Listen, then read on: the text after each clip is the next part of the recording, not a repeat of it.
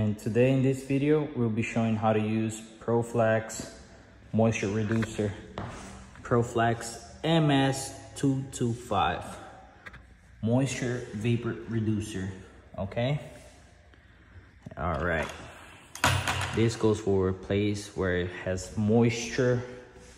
And like here, we did a patch here and hasn't been dried yet, fully dried, so we need to be installing the floors. You see we did the patch here. This one is dried, over there is dried, but here did not dry as fast. And we need this for tomorrow, so we're going to be applying the moisture reducer here so we can safely install the hardwood floors. All right.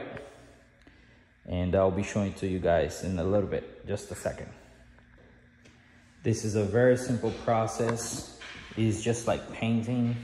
Okay, I'm gonna do over here just to make sure we don't have no problem.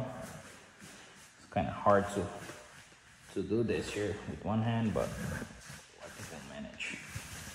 All right.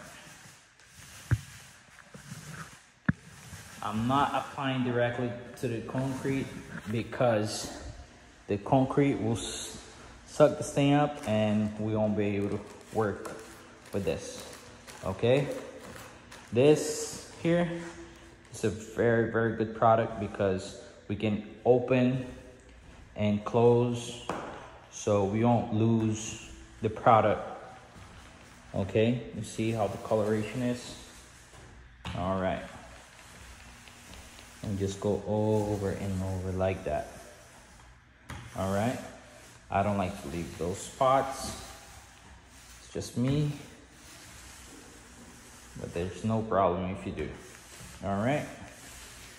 This product can take up to 16 hours to dry. It depends on the temperature of your house. All right. Okay, so that's how it's going to look like. And I'm gonna do all this part here because you see it there, this a little bit hasn't dried it yet, but we have to make the floors.